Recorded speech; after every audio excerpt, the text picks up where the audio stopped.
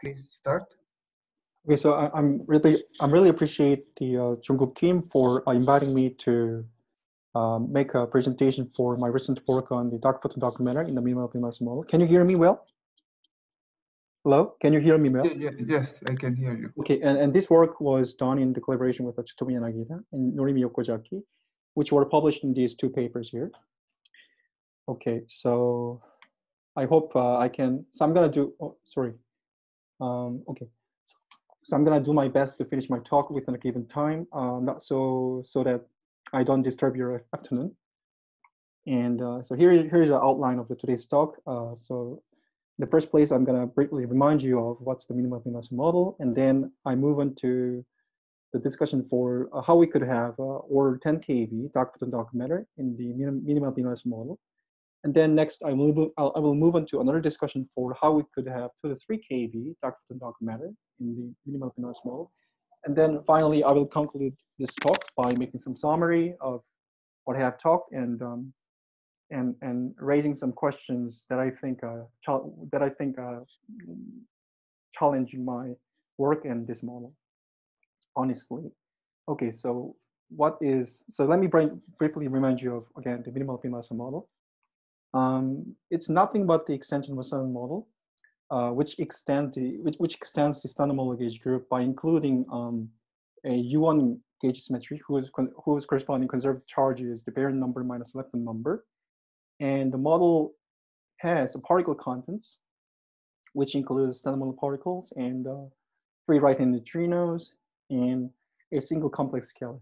Okay, and so and then the next question is what's so great about this model? This model, as I'm gonna show later, this right-hand neutrino we're gonna couple to this complex scalar, and after condensation of this complex scalar, the right-hand neutrino we're gonna get the baryon mass term, and also this right-hand neutrinos also have a coupling to the standard model lepton doublet and Higgs doublet, and so given these two interactions, based on the system mechanism, you can address the you can address the question about the origin of tiny mass for the active neutrinos. Okay, and also thanks to the presence of this baryon mass term, the lepton asymmetry, when right-hand neutrino decays, lepton number violation can become possible, and also the interference between the tree level right-hand neutrino diagram and the loop level diagram will enable you to have a CP violation. So when the right-hand neutrino decay is out of equilibrium decay, then satisfying the free Zakharov condition, and you can produce this right-hand out of the equilibrium decay of right-hand neutrino, enable the model to produce the primary lepton asymmetry, which will gonna be later time converted into the baryon asymmetry due to the thanks to the Schiffer-Ledron induced vacuum transition. So these are so the fact that in the minimal pinless model, due to presence of these particles based on this gauge symmetry, can address these two issues. This is one of the advantages of thinking about this model. Then you may ask, then there arises a natural question, which is nothing but, is there any interesting dark matter candidate in the minimal pinless model? Okay, you can, first one may ask, what about the scalar field here? Can this be an interesting dark matter candidate? But for that, in order to avoid overclosing the universe, probably you need to set the mass of the scalar field to be some intermediate energy scale, much below the cutoff, UV cutoff. But then you encounter the hierarchy problem. So the question is how to justify an intermediate mass scale for phi, which is much below the UV cutoff of the theory. So you encounter hierarchy problem. Or you can say, what about the lightest right-handed neutrino among 3 right-handed neutrino? Okay, and then the same thing happens. Like you need to you'd better set the mass of the lightest right-handed neutrino, so intermediate scale. But in that case, the question is how to justify the separation in the mass scales for this 3 right-handed neutrino. In other words, why you have such a large separation for magnitude of Yukawa couplings? So these are the fundamental questions. Then that one needs to address. if one is aiming to take this phi and the right hand neutrino as a dark matter candidate. So in light of this, we ask the following question. Then how about taking gauge boson of B-cell symmetry as a dark matter candidate? Okay, and while we're asking this question, we're making some interesting following observations. The first, system mechanism and leptogenesis, they require, of course, breaking of B-cell symmetry here because you want to have a massive right-handed neutrino. Then that automatically makes this gauge boson massive. Okay, so you don't have to introduce the mass term for the dark matter candidate in your model by hand. Okay, so that is already guaranteed by these two mechanisms. So for successful these two mechanisms. Secondly, given the null observation of dark matter or null detection of dark matter today, there's no doubt that if there is non-gravitational interaction, the dark matter does, then it must be very weak. And within this model, if we take A prime as a dark matter candidate, then the economical description for the weak non-gravitational interaction becomes possible because what you need to do is just assume a small gauge coupling, okay, for having successful weak non-gravitational interaction for dark matter. Okay, so with these two being said, the gauge coupling is very small, can be very small, and also is required to be very small due to dark matter's nature. And also for successful seesaw leptogenesis, you'd better have a very high scale B-cell cell breaking scale. But because the mass of the mass of gauge boson of B-cell symmetry is given by the product of these two, you can have without doing nothing, you can have an intermediate mass scale for the A prime dark matter candidates. So without violating any successful mechanism of seesaw mechanism, without disturbing the success of a seesaw mechanism and leptogenesis, okay, you can avoid having too heavy dark matter mass. So these are the interesting observations that I have. Excuse me? Yeah. Before you going on, I mean, could you show the previous slide? First slide, yeah, sure. Yeah, in the second option, you consider scalar phi as a possible dark matter candidate. Yeah. But what is the motivation to introduce phi from the beginning in your model? Phi from the beginning. I'm not aiming to introduce this, but I'm just trying to. But this phi must be introduced in order to make right-handed neutrino massive by a condensation of scalar field phi. So this phi, as well as I'm gonna explain later, this phi is yeah. So phi breaks U1 B minus L, right? Yeah, sure. Then how do you think it can make a dark matter candidate? How do I think it can?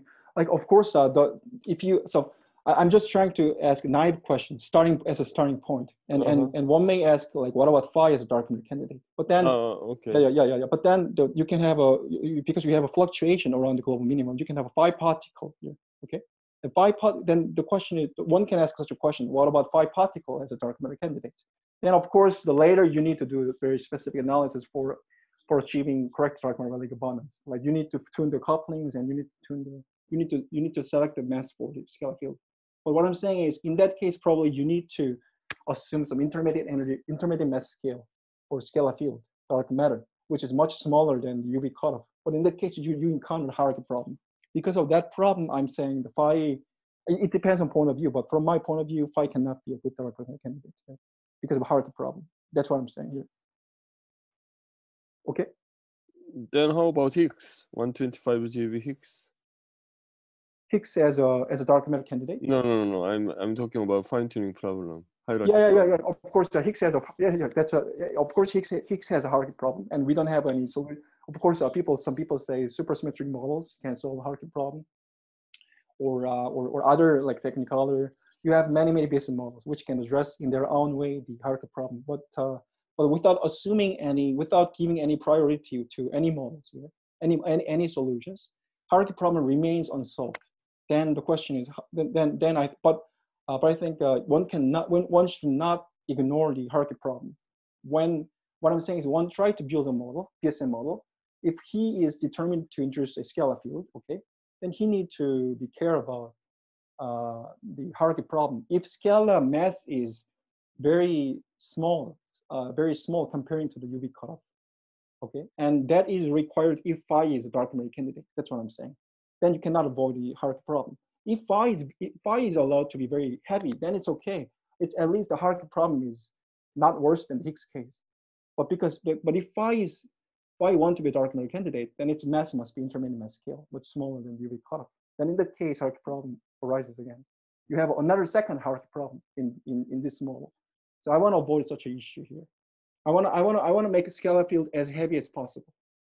But then it's, of course, still I have a hierarchy problem, but it's not worse than the case where phi is a dark matter candidate. That's what I'm saying.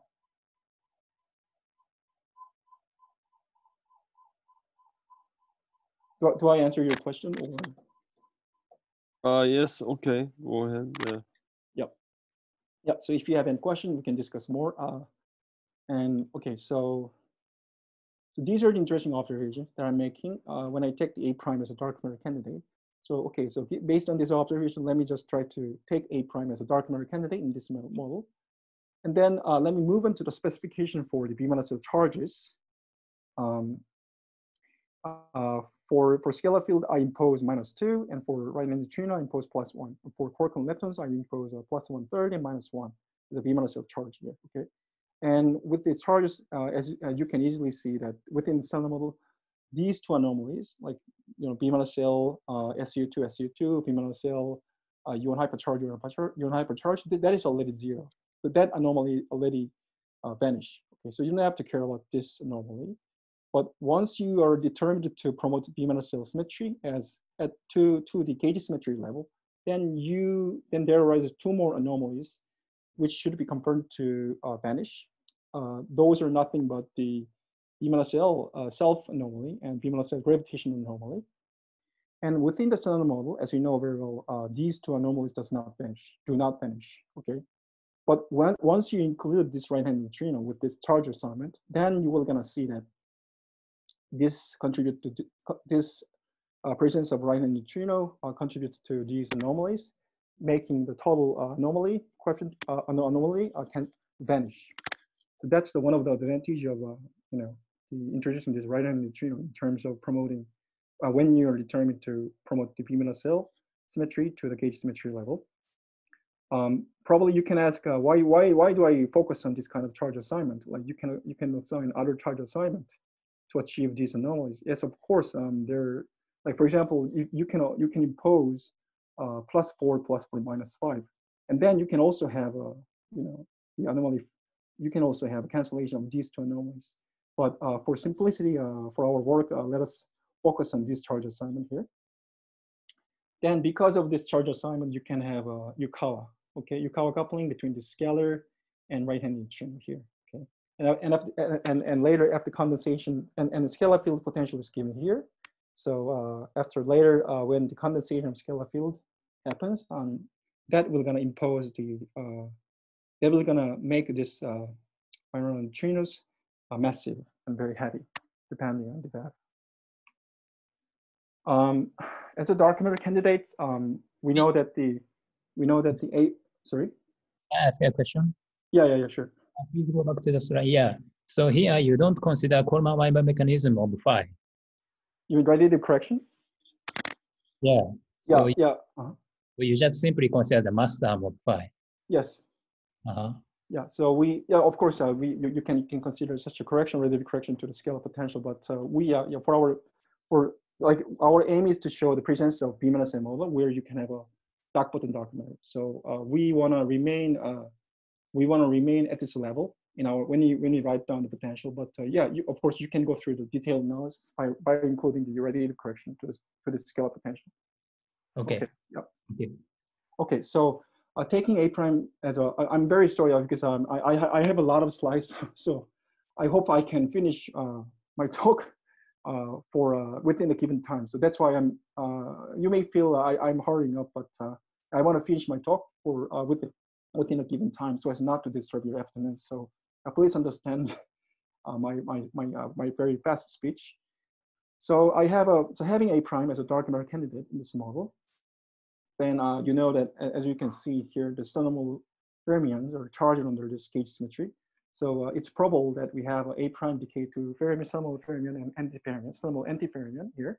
And then because A prime is dark matter candidate in our mind, we need to suppress these decays so that the A prime's lifetime should be at least greater than the age of the universe. And that gives us this relation between the A prime mass and the B-molecular breaking scale. Okay. Also, you have for decaying dark matter case, you have lifetime constraints. Okay. You have lifetime constraints from X-ray and gamma ray diffuse photon spectral data. Okay. And that gives and that tells us for the decaying dark matter who can have a final state radiation,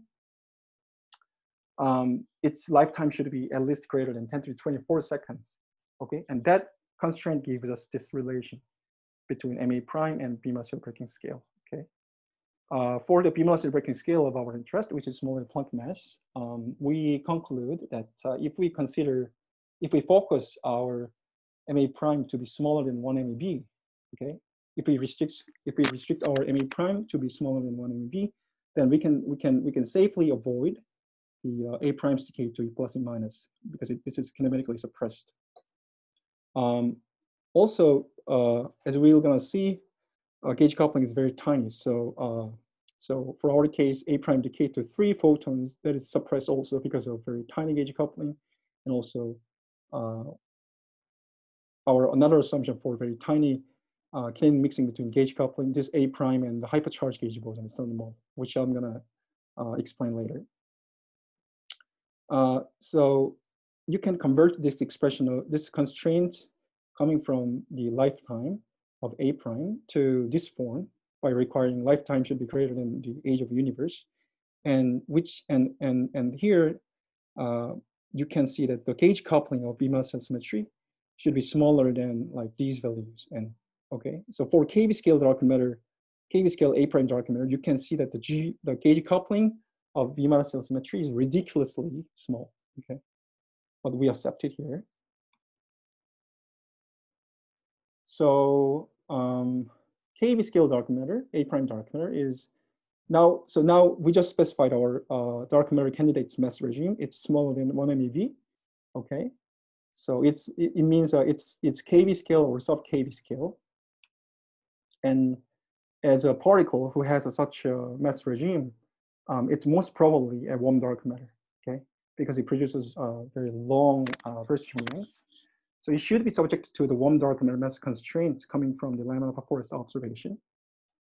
On the other hand, we know that for a thermal dark matter that once belonged to the thermal bath, maximum possible mass could be at most order 100 G or order 100 eV. Okay.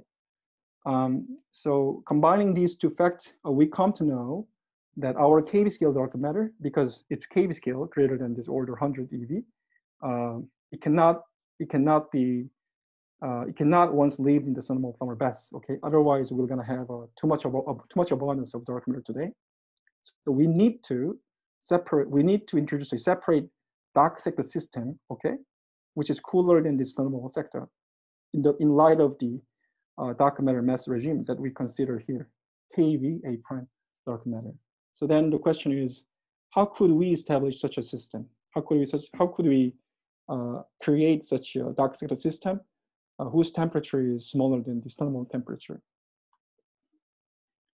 So for this purpose, we consider the scenario where the visible sector of the model is composed of thermal particle and free right-handed neutrino.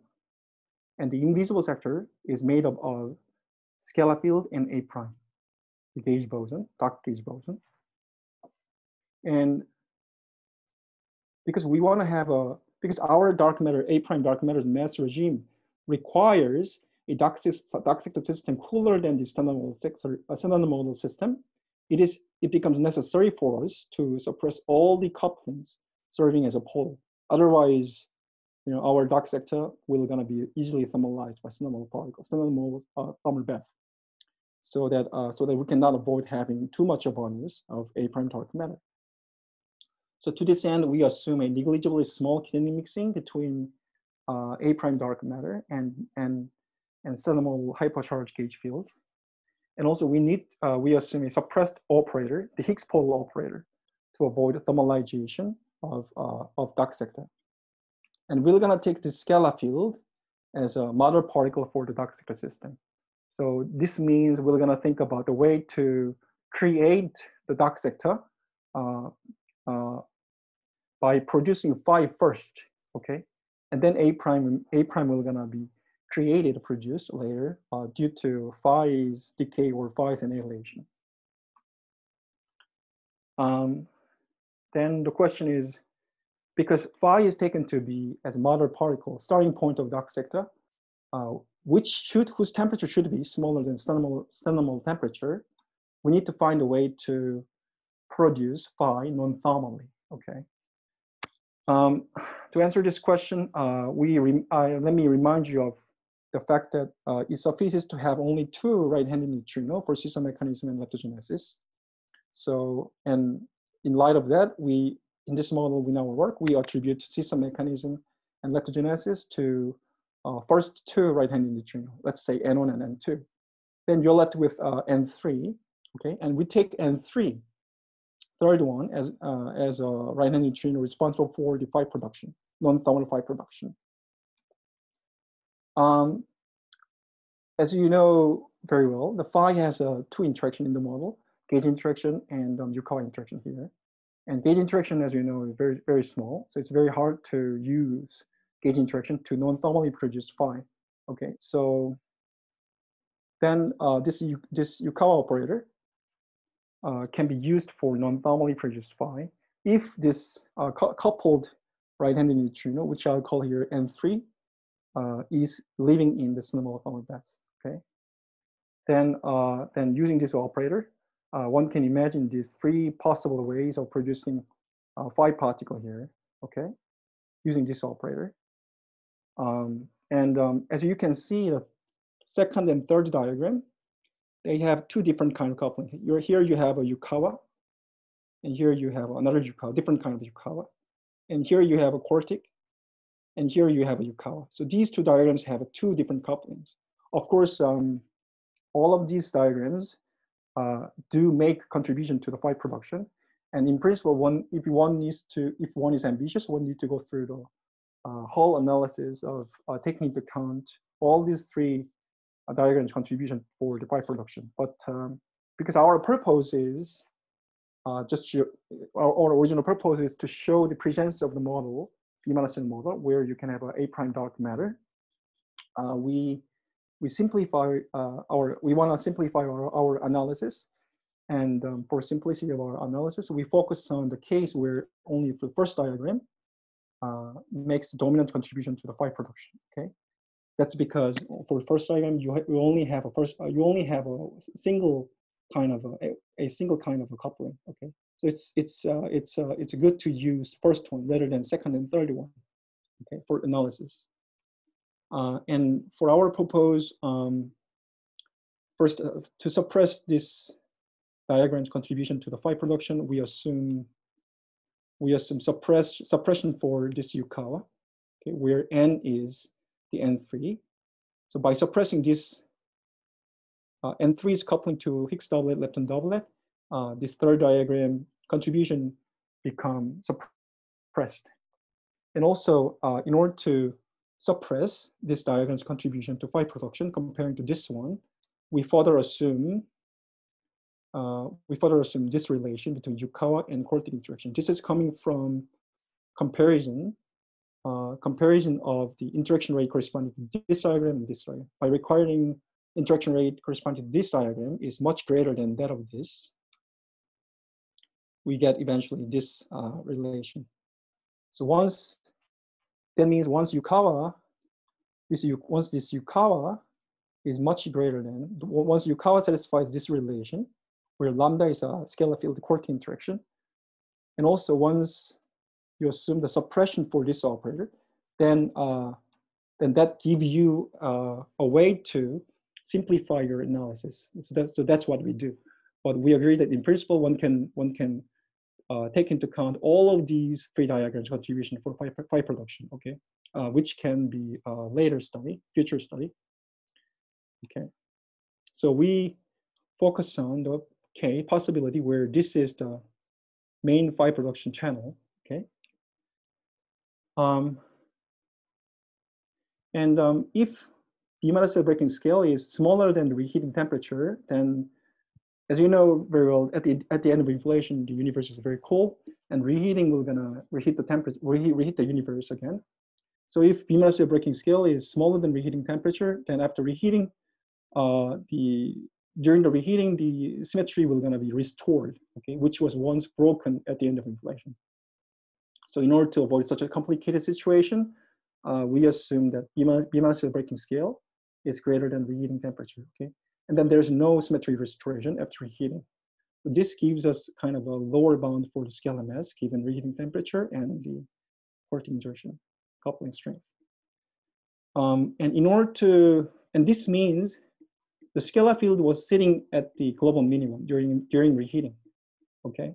That means during reheating, the scalar field mass must be greater than Hubble expansion rate in order to make a scalar field sit at the global minimum. And this requirement, which is coming from, of course, this, gives us another lower bound for the scalar mass in terms of reheating temperature. And let me call from here on these two conditions 1A and 2A respectively, okay?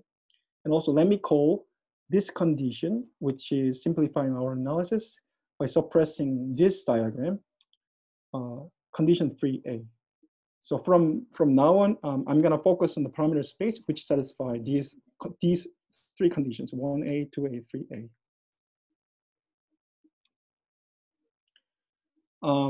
Next, in order for the phi production to be mainly attributed to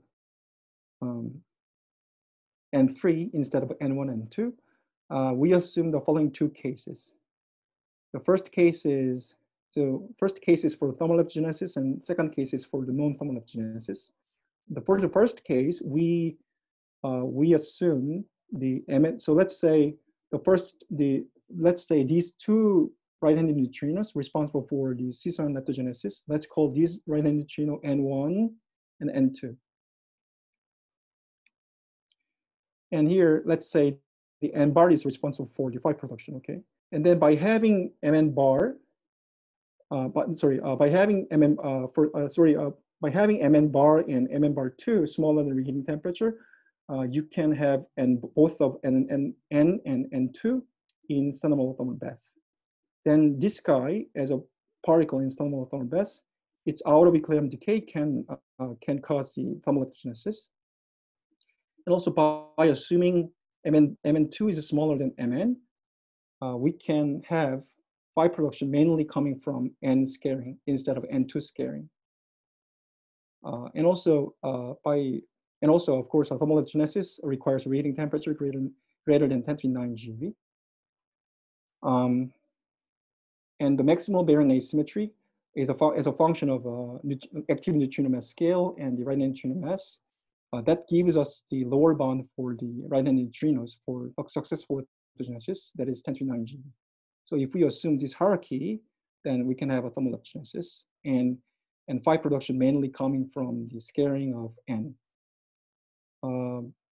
Second, if we have N1 and N2 heavier than reheating temperature, and then these guys, N1 and N2, does not belong to a standard model thermal bath, then the out of equilibrium decay of these guys will gonna enable the non-thermal epigenesis. On the other hand, by having N smaller than Mn smaller than reheating temperature, we can still have a N in standard model thermal bath, and it can scatter each other to produce phi non-thermal. Okay, so if this is satisfied, then we can have a non-thermal epigenesis and we can have a non-thermal production of a phi from T-channel N scaring. So in either case, we only need to care about this one, N scaring concerning phi production. So we don't have to think about the N1 and N2 scaring in terms of phi production, okay?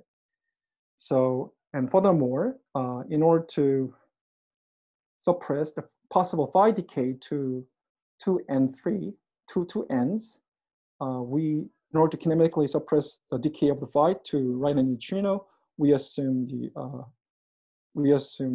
mass of the right-hand neutrino is greater than the scalar field mass here. Okay, with these assumptions in mind, now the right-hand neutrino, T-channel scaring, which I show here, this one, T-channel N, right-hand neutrino scaling, we're gonna give you, we're gonna produce scalar field phi non-thermally if the Yukawa coupling is small enough. Okay, now depending on the, so now phi is produced non-thermally from right-hand neutrino scaling. Now, depending on the strength of the quartic interaction of scalar field phi, there arise two different evolutions for the dark sector system. So the first case is together with A prime, phi can form dark thermal bath, and I'll call this scenario with dark thermal bath. The second scenario that is possible is the dark sector history is simply described by just free streaming phi and free streaming A prime, and I call this scenario without dark thermal bath. So let me first go into the explanation for the without dark thermal bath. Okay, so when phi is when phi is non-thermally produced from right-hand neutrino scaling, it's a relativistic particle because we assume its mass is smaller than right-hand neutrino mass, which is comparable to the thermal temperature. And this relativistic phi can decay to produce a pair of A primes, okay, if the decay rate multiplied by m over t is greater than Hubble expansion rate.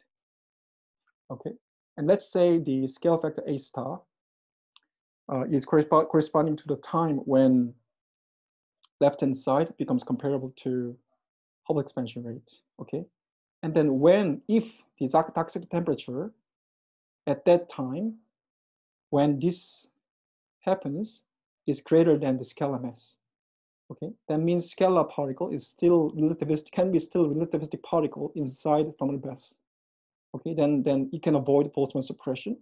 Then the dark thermal bath can indeed form and can be composed of scalar field and A prime together. Okay, and to have such a formation of dark thermal bath made up of phi and A prime, we impose this condition, which is nothing but this one here. And this condition is written in terms of scalar field mass and the quartic interaction. Okay, C is the dark sector temperature, the ratio of dark sector temperature to the thermal temperature. And we'll call this condition 1B. And this is nothing but this is condition guarantees the formation of dark thermal baths of phi and A prime. Okay. So we have discussed about the A prime KV scale dark matter, but our dark sector, because our dark sector system history is quite different from usual thermal dark matter thermal history. We cannot directly use the Lyman-Forest constraints on the thermal warm dark matter mass constraint. And in order to check whether our scenario can be consistent with Lyman-Forest observation, let me briefly remind you. Let me briefly make some explanation for the how you can get the mass constraint of our A prime dark matter consistent with the Lyman-Forest observation. So for that, let me try to introduce the quantity called warmness. Okay, so here, if you look at this expression here, then you can see that you can see here F is nothing but the momentum space distribution of a dark matter candidate. Then the sigma tilde here, sigma tilde squared here, this quantity is representing the variance of momentum space distribution of the dark matter. Okay, when you know the dark matter temperature and its mass, combined with this standard deviation of momentum space distribution, one can define this quantity called warmness. Okay, for detail, you may refer to this paper, Kamada and Yanagi. And the key point is this quantity, which is called warmness, characterizes the sound speed, and the sound speed, as you know, determines gene scale, beyond which the growth of the matter fluctuation becomes possible. So that means the warmness characterizes this gene scale. Okay, then it means if you compute the warmness parameter for the A prime dark matter candidate, and when warmness for the A prime is close to the warmness for the usual thermal warm dark matter, it is expected that the resultant matter power spectrum with A prime is similar to that of warm dark matter, so that you can avoid inconsistency with the observed matter power spectrum and Lyman forest observation. Okay, so that means equating warmness parameter for A prime dark matter to the usual thermal warm dark matter gives you the mass constraint for A prime, which can be consistent with the Lyman forest observation. Okay, so if you look at this expression, then that is the result of equating these two warmness, and this means once you know, so we know the warm dark matter mass constraint. So we know the warm dark matter mass constraint, and also we know what is the warm dark matter temperature today. Okay, so we know these two parameters, and what this expression tells you is in your model, if you know the first momentum space distribution of your dark matter candidate, warm dark matter candidate, and also if you know the today's warm dark matter temperature, then you can compute the lower bound of your warm dark matter candidate consistent with the Lyman forest observation. So in our model, we can compute the today's temperature of A prime, and also because for this scenario with dark thermal bath, because we know that A prime is belonging to the thermal bath, we know that its momentum space distribution will gonna follow thermal distribution, whose sigma tilde is 3.6. Okay, with these informations, we can obtain the lower bound of A prime, the dark photon dark matter allowed by Lyman forest observation. Okay, we do that, then we get the 20 keV is a safe lower bound. Okay, given the warm dark matter mass constraint of 5 to 6 keV, and there are many debate on this. What is really the lower bound of warm dark matter mass? It really depends on what Lyman forest observation data that you use. Some people say 10 keV, 10 keV, 7 keV, or even some people say the conservative lower bound is 2 keV. So there's a ambiguity for this. But we take 5 to 6 keV as a warm dark matter mass constraint. That tells us 20 keV is a safe lower bound for A prime dark matter, consistent with the Lyman forest observation. Okay, so now you can go through the straightforward the Rayleigh abundance checking, because our phi is non-thermally produced, you can based on this expression to estimate its comoving number density, and also notice that the gauge coupling is very tiny in our model. So the only longitudinal mode of A prime can join the dark thermal bath. Okay, because longitudinal mode of A prime coupling to phi is independent of the gauge coupling. So given that fact, we know that the number density of A prime is equal to number density of a scalar field. Okay, then in this way, we can compute the comoving number density of dark photon dark matter. Okay, so here's a result of our analysis, which is given as the plots of scalar quartic interaction versus scalar mass here, and each of the plot has is based on selective dark photon dark matter mass and reheating temperature and right-handed neutrino mass here.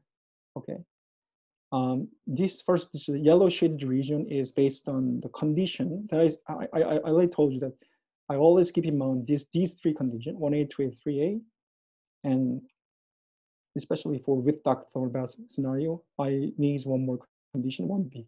So using this four condition, I can obtain this yellow shaded region as a consistent primary space. And also above the blue line, the area above blue line will gonna make A prime live longer than the age of universe. And also the area above the green line makes A prime dark matter Rayleigh abundance smaller than or equal to current dark matter Rayleigh abundance. That means, for example, like this region, okay, satisfying all these constraints, can make A prime dark matter today. And if you want to, and each of the plot is based on increase of MA prime, increase of reheating temperature, increase of MN, the right-hand neutrino mass. So you can, by comparing these plots, you can look at how the parameter space behave when you make a variation on one of these parameters. So I just showed with dark thermal bath, you can have a dark photon dark matter in minimal minimality model. Next, let me move on to the scenario without dark thermal bath. Okay, and again, when there's no dark thermal bath, we can imagine the scenario where phi is just non-thermally produced, then phi freeze streams, and phi becomes non-relativistic, and phi decays when decay rate becomes comparable to Hubble, and A primes are produced. Then A primes start freeze streaming. Okay, and let's say the A and R is a scale factor, and scale factor corresponding to the time when the phi becomes non-relativistic, and let's say AFS is a scale factor corresponding to the time when A prime start its freeze streaming. Okay, and then in order to realize this scenario, we have to impose this condition where the temperature at A and R should be greater than temperature at AFS.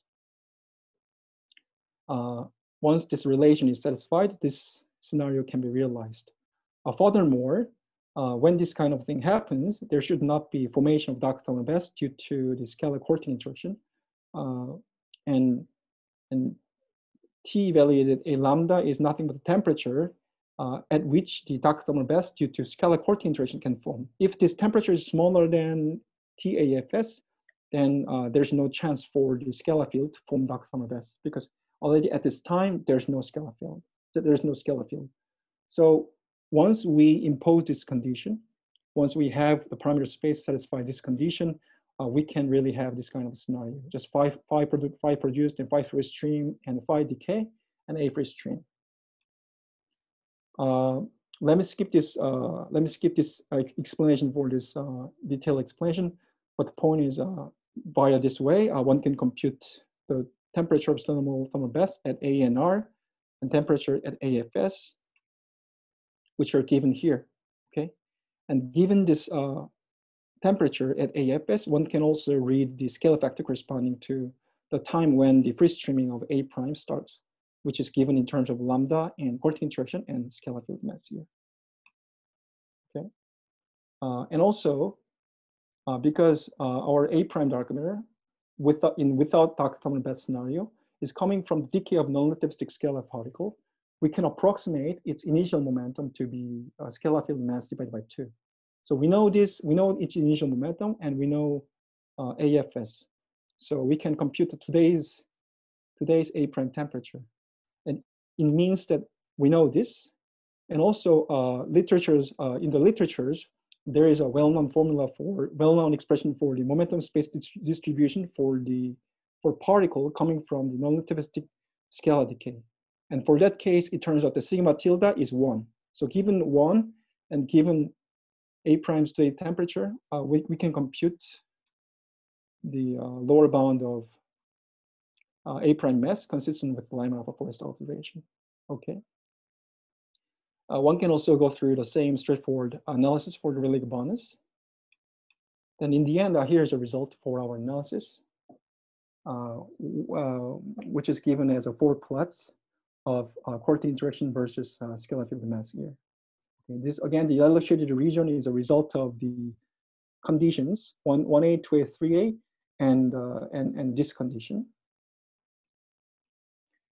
And the region below for the region below the red dotted line, the parameter space makes it sure that the A prime dark matter is consistent with the Lyman-alpha forest observation. And above blue line, A prime lifetime is greater than age of universe. Above green line, the dark matter Rayleigh-Bonus is matched to, A prime Rayleigh-Bonus is equal to or smaller than the dark matter Rayleigh-Bonus. So for example, like the parameter space, like below red line, above these two green and blue line, within the yellow shaded region, this is the consistent parameter space where you can have dark photon dark matter based on the scenario I just mentioned without dark thermal mass. Okay, and by comparing these plots, you can see how the parameter space move when you change one of these parameters. Okay. Okay. So let me move on to the Zenelon-T anomaly issue relating to this work. As you know very well, there has been a report from the Zenelon-T collaboration about that they observed an excess in the electron recoil data by Zenelon-T detector. Okay, And there has been a lot of interpretation for a source of excess in the electron recoil data. And we focus on, among many possibilities, we focus on the possibility where dark photon dark matter is the source of Zener-Monte anomaly. It can be one of the candidates that may explain this anomaly through absorption analogous to the photoelectric effect.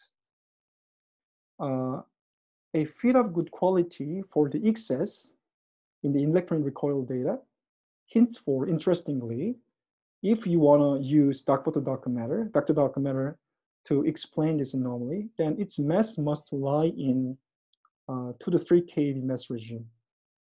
And also the fitting for the excess tells you the kinetic mixing between that vector dark matter with the hypercharged gauge boson in standard model should be as small as 10 to the minus 15. So this is very interesting. Why? A prime is, like, given this mass regime, if you think about this seriously, A prime with this mass regime 2 to 3 keV this is most probably a sort of warm dark matter, right?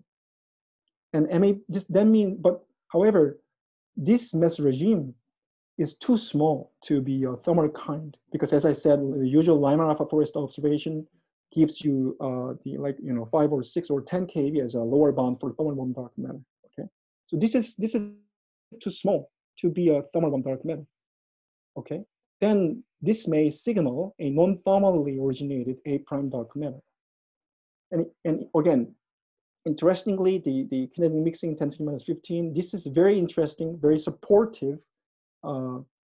Defending the non-thermally originated A prime warm dark matter, because this kinetic mixing is the most dangerous coupling that can thermalize A prime dark matter. Okay, so suppressing this is kind of very supportive to in our thinking about the non-thermally originated A prime dark matter. Okay, so motivated by this interesting observation, we ask again the same question: can the luminosity model produce such a dark photon dark matter?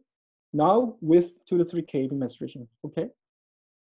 But so far we have seen that at least for the neutrino scattering induced dark photon dark matter in luminosity model, we have seen that it's not possible because the mass regime is like 20 keV, 30 keV, or 10 keV, okay? So we cannot rely on the so far discussed mechanism to produce dark photon dark matter in minimal luminosity model, to produce A prime dark matter with this mass regime. Then the question is another way: is there another way to produce 2 to 3 keV dark photon dark matter in luminosity model? Again, because A prime is a dark matter candidate, its lifetime should be, of course, greater than the age of the universe. Once again, that gives us this constraint. And again, you can see that for 2 to 3 keV mass regime, the gauge coupling is ridiculously small. Okay, but it's okay. We accept it phenomenologically. And also, using the existing symmetries of the model, you can write down the scalar potential. Okay, then we have here the Higgs photon. But phenomenologically, because now we have the good reason to think about non-thermally originated dark photon dark matter, we have, of course, theoretically, there's no way to suppress this operator here. But phenomenologically, because we need a non-thermally originated dark photon dark matter, okay, we have a reason to suppress this operator. Okay, if you ask a theoretical reason, and I don't have, but we are phenomenologically motivated to suppress this operator to avoid thermalization of dark sector, because otherwise, the Higgs scattering will going to immediately thermalize phi, and phi thermalize immediately the A prime. So A prime cannot be a non-thermally originated dark matter. So we suppress this operator in our model. Okay, now to have this 2 to 3 keV mass regime, dark photon dark matter explaining Zener-Monte anomaly, we consider the possibility where there is a positive Hubble-induced mass for the scalar field during the inflation, okay, with Hubble expansion rate assumed to be greater than scalar mass. In minimal B-mass model, in any case, we need a scalar field, okay? So our idea is, okay, let's try to use unavoidable presence of this scalar field to make A prime dark matter with 2 to 3 keV mass, okay? Then what can you do? Then we consider the scalar field who obtained a positive Hubble-induced mass during inflation, probably which can be induced by the gravitational interaction between the scalar field and the inflaton field. And let's say the Hubble expansion rate is during the inflation is greater than the scalar field mass. Then that enables us to modify the scalar field potential during inflation like this form. Okay, and the Hubble expansion rate dominated over the negative scalar mass square, and that gives rise to this simpler form of scalar potential during inflation. What does it mean? It means if this coefficient is positive, then during inflation, instead of Mexican head potential, we're going to have a parabolic potential for the scalar field potential only during inflation. But then it means during inflation, the phi field sits on the origin of the field space during inflation. Okay, but after inflation ends, of course, the scalar field we're going to get back to its original form. So the field value after inflation ends, corresponding to the global minima, changes from 0. 0 was the global minima of the scalar potential during inflation. But after inflation ends, because scalar field potential will get back to its original form, now the global minimum go back to its original value, which is fab divided by square root 2. So this means at the end of inflation, there arises a non-vanishing phi field displacement with respect to the scalar field global minimum, the scalar field potential global minimum of the original potential. And let me call this initial displacement at the end of inflation phi initial. Okay, that is given by the B-Marcel breaking scale. Okay, and at the end of inflation, of course, the Hubble expansion rate is greater than scalar field mass. Okay, then this means scalar field will gonna just stay in the origin of the field space because it was in the origin of the space during the inflation. And scalar field, because of this relation, Hubble expansion rate is greater than scalar field mass. The scalar field will feel the huge friction, so it does not move at the end of inflation. Only when, and later time, the universe cools down and Hubble expansion rate decreases. And when Hubble expansion rate becomes comparable to the scalar mass, let's say the corresponding time is A oscillation. And then when this happens, the phi field starts its coherent oscillation with energy density m squared phi squared. And if you try to solve the equation of motion for the scalar field, given this Hubble friction, and then you will come to know that the scalar field, in terms of scalar factor, a scale as a to the minus 3/2, meaning that, and you have a phi square here. That means energy density of a scalar field scale as this is inversely proportional to the A cube. What does it mean? It means coherently oscillating scalar behave like just like matter, okay, because of this scaling behavior of energy density. So it's really behave like motionless, pressureless matter. So then interesting observation can be made here. If A prime can be coming from the decay of this coherently oscillating scalar field, then because this is almost motionless particle, we know that the A prime's momentum space distribution will be very, very narrow. A narrow width of the momentum space distribution for A prime is expected. Okay, what does it mean? It means, if you remind yourself of this discussion for laminar first, it means that sigma tilde is very, very small, so that you can have very low allowed mass for the Photon Dark Matter, consistent with the laminar forest observation. Yeah, that motivates us to think about this scenario. Okay, then let's say now decay happens at AFS. AFS means free streaming. Then in order to compute this time, what you need to do is just compare the decay rate to the Hubble expansion rate to get the temperature at which the decay happens, and that is given by here in terms of lambda and m phi here. Okay, and also using this product is equal to 10 to the minus 13 GeV, you get the scale factor. Okay, at which free streaming starts. Because our A prime dark matter now is coming from the coherently oscillating scalar field decay,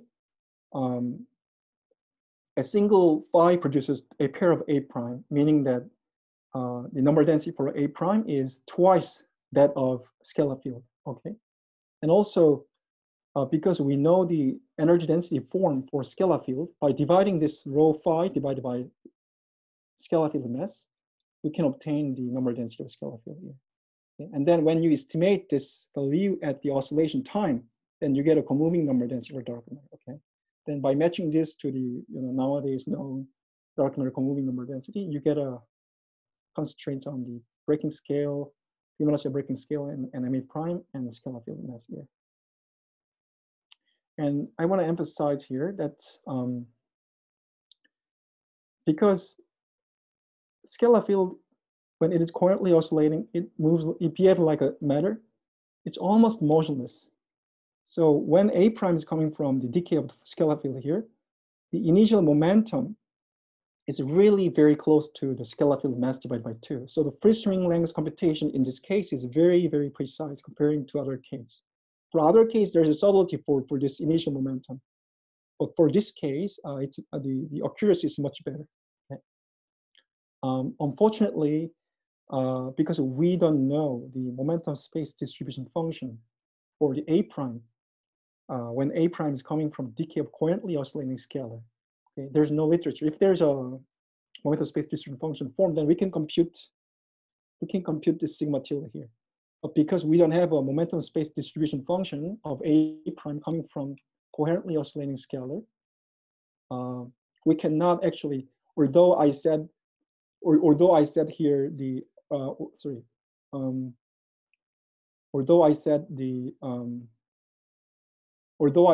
momentum space distribution function of A prime will be characterized by very narrow width, I don't know how small it is. Okay, so there's no way for us to compute this sigma tilde here. That means we cannot use this mapping to get the lower bound of A prime dark matter mass. Instead, because as I said, for this scenario, first string length is more accurate in our case. Let me rely on the first string length to confirm the consistency with the line alpha forest observation. Okay, and people say when usually first string length when is over 0.1 megaparsec, it can be consistent with the line alpha forest observation. Okay, so here is a result of analysis. And I show you a plot of the coupling strengths of the scalar Corti direction coupling strength lambda versus scalar field mass here. Within this green shaded region, the Photon Dark Matter contribution to the delta effective is smaller than the BBN constraints. And each of dotted lines shows you the collection of the group of the points on this parameter space, which enable A prime first string lengths amount to the specified values here. Okay, for example, if you look at these points on this magenta dotted line, then you're going to have first string length 1 megaparsec, traveled by the Photon Dark Matter.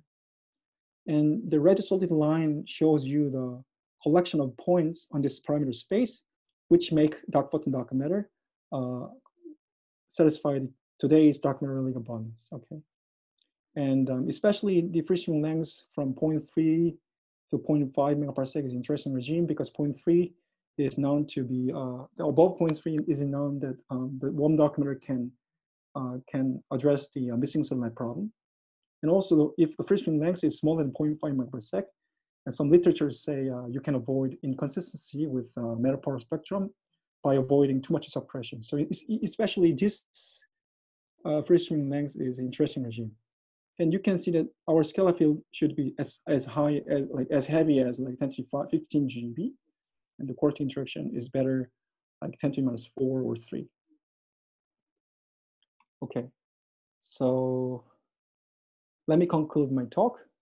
The B-Malasi model is one of the extensions of a Sonel model, which is very compelling due to its capability to address the two issues: tiny neutrino, active neutrino mass, and baryon asymmetry via seesaw mechanism and leptogenesis, respectively.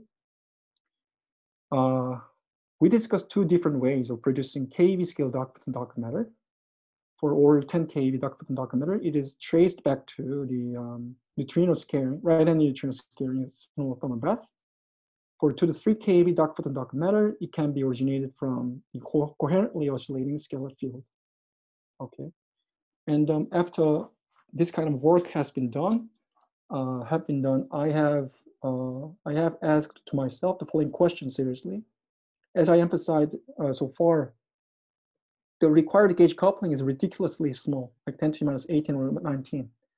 So if these scenarios, in other words, if we really have a Photon Dark Matter in the B-L model, then it seems that these scenarios require very tiny gauge coupling. Okay, then I ask to myself, why do we have such a small gauge coupling? What UV physics enable us to have such a tiny gauge coupling? This is I think that this is kind of a challenging question to my model, to our model. And also, like, what can suppress the polar interactions, like Higgs polar? Like, what UV physics can help you justify suppression for the polar interaction, Higgs polar interaction, for example? These kind of questions, I think, are challenging questions, which challenge the work that I have done and explained so far. Okay, so this is the end of my talk. Thank you very much.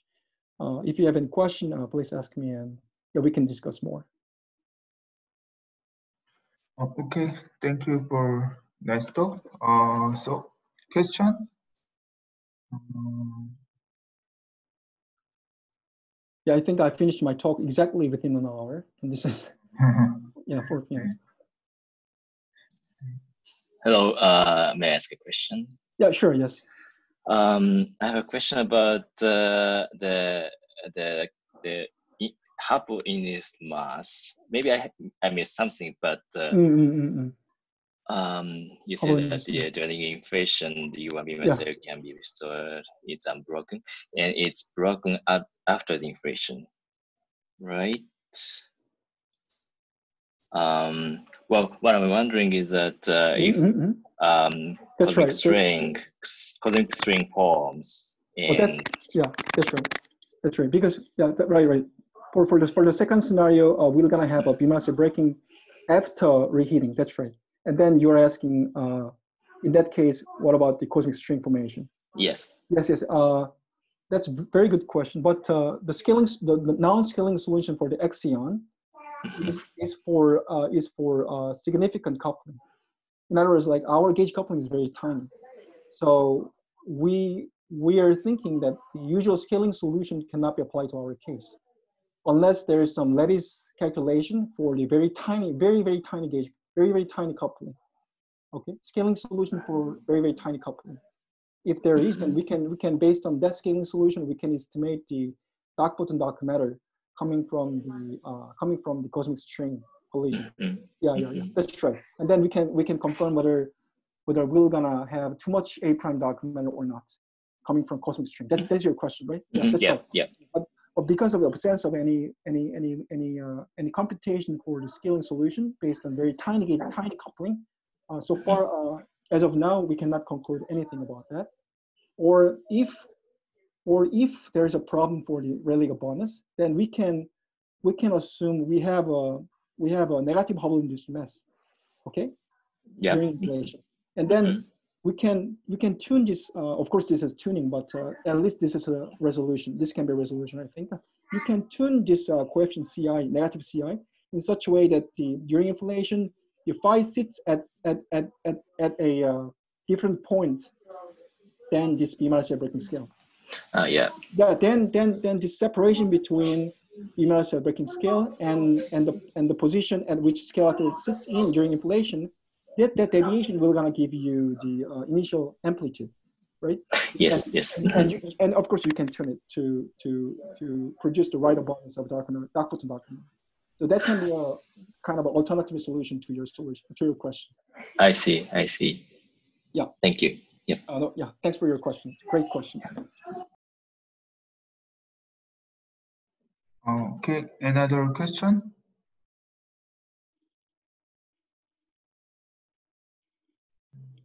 I feel very sorry for my very fast presentation. I was kind of feeling burdened to finish my talk within a given time. So so I think maybe it's very hard for audience to digest and yeah.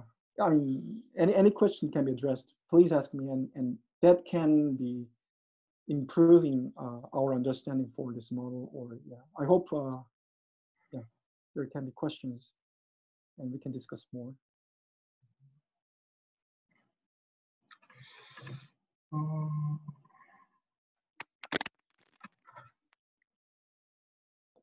I think there is no more question.